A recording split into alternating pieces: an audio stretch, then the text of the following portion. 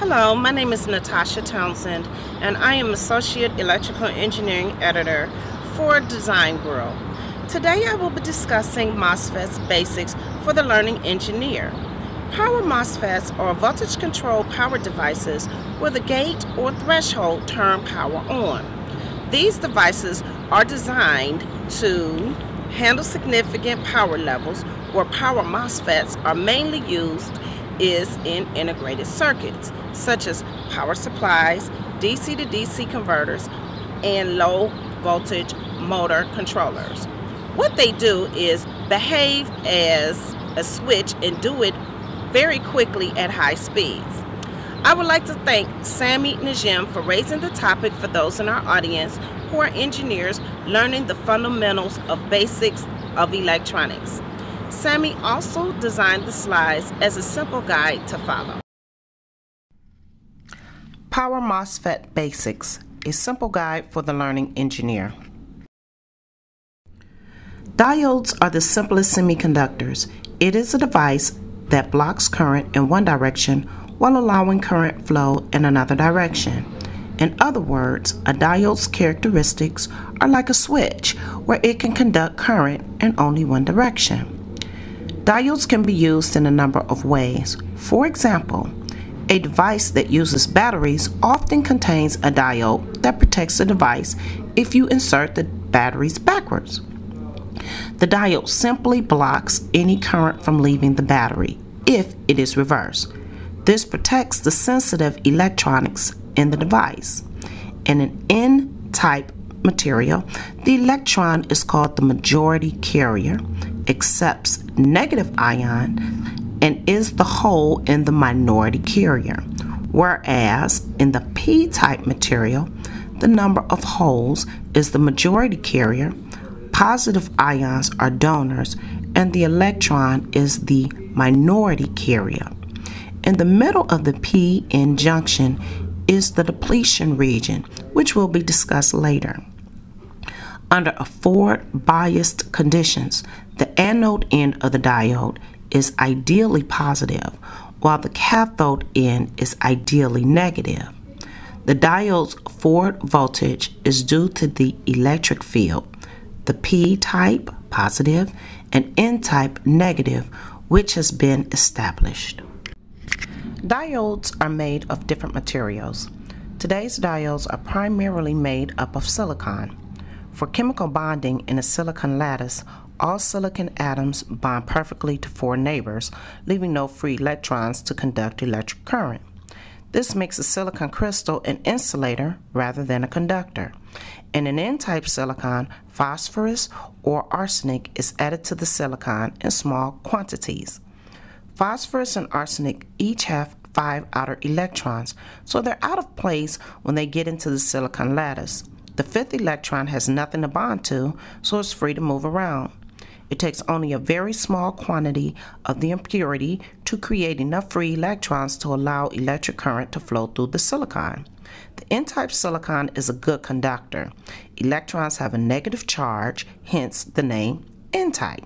In P-type doping, boron and gallium is the dopant.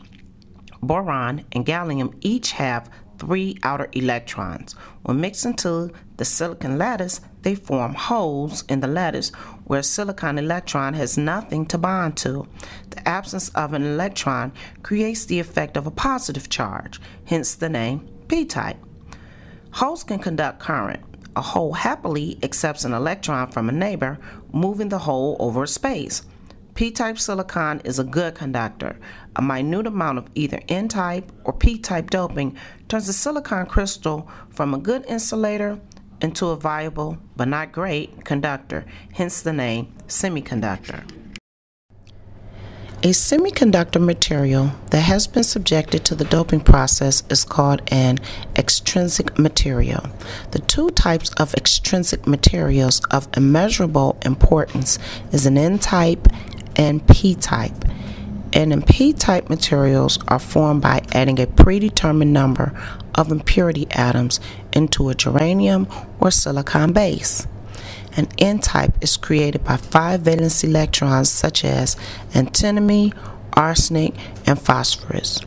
The P-type material is formed by doping a pure germanium or silicon crystal with impurity atoms having 3 valence electrons. The 3 elements most frequently used are boron, gallium, and indium.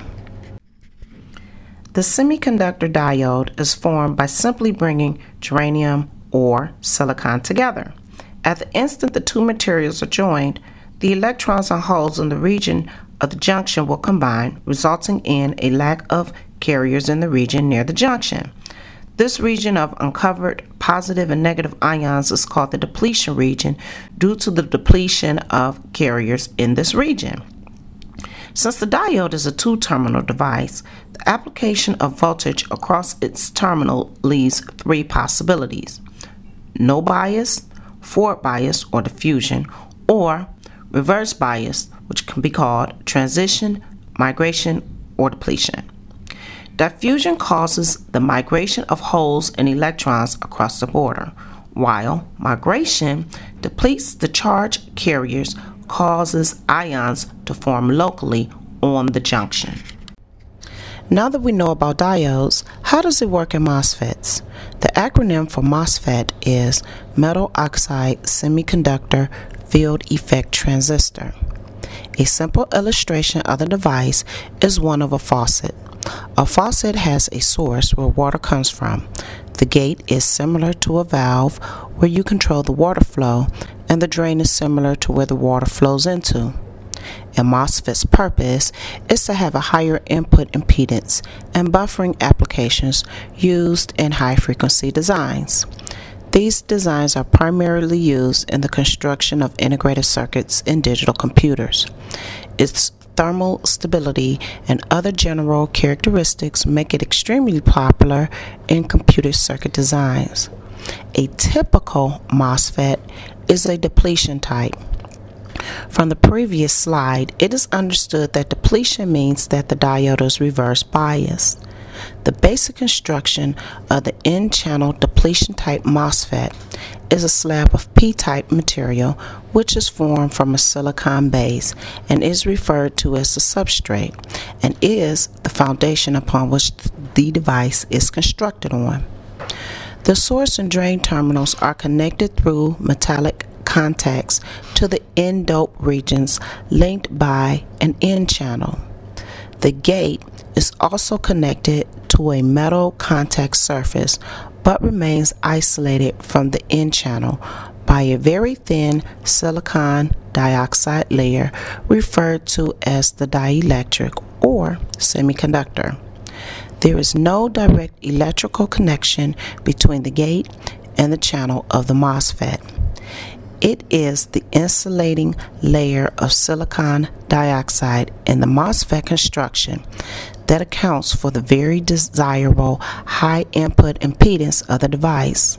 The construction of a P-channel depletion type MOSFET is exactly the reverse of an N-channel type, with the exception of an N-type substrate and D-doped regions under the drain and source connections. The graphic symbols for an N and P-channel depletion type MOSFET are shown. The symbols chosen reflect the actual construction of the device. The lack of connection due to the gate insulator between the gate and the channel is represented by a space between the gate and the other terminals of the symbol. The vertical line representing the channel is connected between the drain and the source is supported by the substrate. 2 symbols are provided for each type of channel to reflect the fact that in some cases the substrate is externally available, while in others it is not. The basic construction of the N-channel enhancement type MOSFET is shown. A slab of P-type material is formed from a silicon base and is again referred to as the substrate. As with the depletion type MOSFET, the substrate is sometimes internally connected to the source material, while in other cases, a fourth lead is made available for external control of its potential level. The source and drain terminals are again constructed through metallic contacts to N-dope regions. But note the absence of a channel as a constructed component of the device. The silicon dioxide layer is still present to isolate the gate metallic platform from the region between the drain and source, but now it is simply separated from a section of the P-type material. Therefore, the construction of an enhancement type MOSFET is quite similar to that of a depletion type MOSFET, except the absence of a channel between the drain and source terminals. As before, a P-channel device is exactly in the reverse of the N-channel device. An enhancement type MOSFET can be either an N-channel or P-channel device. The N-channel symbol simply shows the schematic for the gate, drain, and source, where the source goes into the transistor. On the P-channel symbol, the source points out of the transistor. The dashed line between the drain and source was chosen to reflect the fact that a channel does not exist between the two under no bias conditions. It is, in fact, the only difference between the symbols for the depletion type and enhancement type MOSFETs. Here are examples of the arrow in the circuit symbol in an NPN transistor points out of the device. NPN means not pointing in, and conversely, the arrow points into the center of the symbol for a PNP or pointing in transistor. A feature of power MOSFETs is that they inherently have built into them an integral reverse body drain diode. The diode is effectively connected with its anode to the drain of a P-channel MOSFET and its cathode to the source of the device. The existence of this diode is explained by this illustration. When the source terminal is made positive with respect to the drain, current can flow through the middle of the source cell across a forward-biased P-N junction. In the reverse direction, the power MOSFET thus behaves like a P-N junction rectifier. The integral body drain diode is a real circuit element, and its current handling capability is typically as high as that of the transistor itself. Some circuits require an inverse rectifier to be connected across a switching device, and in these circuits, it will often be possible to utilize the body drain diode of the power MOSFET, provided the proper precautions are taken. In power MOSFETs, there are different types of devices. This is a planar vertical MOSFET device, or VMOS. In most power MOSFETs, the N-type is positively charged. The P-type is the body junction region and is shorted through source metallization to avoid accidental turn-on of the parasitic bipolar transistor.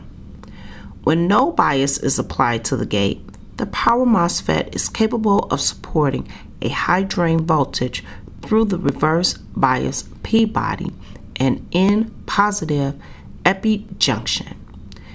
In high voltage devices, most of the applied voltage is supported by the lightly doped epi layer. A thicker and more lightly doped epi supports higher breakdown voltage, but with the increased on resistance. In lower voltage devices, the P-body doping becomes comparable to the N-epi layer and supports part of the applied voltage. If the P-body is not designed thick or heavy enough, the depletion region can punch through to the N-positive source region and cause lower breakdown. But if it is over-designed, the channel resistance and threshold voltage will also increase. So careful design of the body and epi-doping and thickness is needed to optimize the performance. On data sheets, the breakdown voltage BVDSS is usually defined as the drain to source voltage when leakage current is 250 microamps. The leakage current is defined as IDSS and is measured at 100% of the BVDSS rating. As temperature increases, IDSS increases as the breakdown voltage also increases. The breakdown voltage is the voltage at which the reverse bias body drift diode breaks down, and significant current starts to flow between the source and drain by the avalanche multiplication process, while the gate and the source are shorted together. The breakdown voltage is normally measured at 250 microamps drain current. For drain voltages below breakdown voltage and with no bias on the gate, no channel is formed under the gate at the surface, and the drain voltage is entirely supported by the reverse biased body drift PN junction. The term vertical is due primarily to the fact that the channel is now formed in the vertical direction rather than the horizontal direction for the planar device. All elements of the planar MOSFET are present in the VMOS, the metallic surface connection to the terminals of the device, the silicon dioxide layer between the gate, and the P-type region between the drain and source for the growth of the induced N-channel enhancement mode operation. The appearance of a V cut in the semiconductor base, which often stands out as a characteristic for mental memorization of the name of the device. In this illustration, for an enhancement type MOSFET, the drain and the transfer function has been set side by side to describe the transfer process from one to the other. The drain current is 0 microamps for VGS less than or equal to VT. For an N-channel or an induced device, the transfer curve is totally in the positive VGS region and does not rise until VGS equals VT. To draw the transfer curve, first draw a horizontal line at ID equals 0 microamps from VGS equals 0 to VGS equals 2V as shown. Next, a level of VGS greater than VGT such as 3V is chosen and substituted to determine the resulting level of ID equals 5 milliamps, where ID equals 0.5 times 10 to the negative 3 times 3V minus 2V squared equals 0.5 milliamps. For construction of a P-channel enhancement type MOSFET is the exact reverse of that appearing in this illustration. That is, there is now an N-type substrate and P-dope regions under the drain and source connections. The parasitic components in an N-channel power MOSFET appear between the two body implants and restricts current flow when the depletion widths of the two adjacent body diodes extends into the drift region with increasing drain voltage. CGS is the capacitance due to the overlap of the source and the channel regions by the polysilicon gate and is independent of applied voltage. CGD consists of two parts. The first capacitance associated with the overlap of the polysilicon gate and the silicon underneath in the JFET region. The second part is the capacitance associated with the depletion region immediately under the gate. CGD is a nonlinear function of voltage. Finally, CDS, the capacitance associated with the body drift diode, varies inversely with the square root of the drain source bias. There are currently two designs of power MOSFETs, usually referred to as the planar, shown in slide 12, and the trench, shown in slide 13. The trench technology has the advantage of higher cell density, but is more difficult to manufacture than the planar device. The maximum gate to source voltage is normally provided in the list of maximum ratings of the device. The on-state resistance of a power MOSFET is made up of several components. RDS on equals R source plus R channel plus R accumulation resistance plus R JFET component resistance of the region between the two body regions plus R epi plus R substrate resistance. During turn-on, capacitors CGD and CGS are charged through the gate, so the gate control circuit design must consider the variation in this capacitance.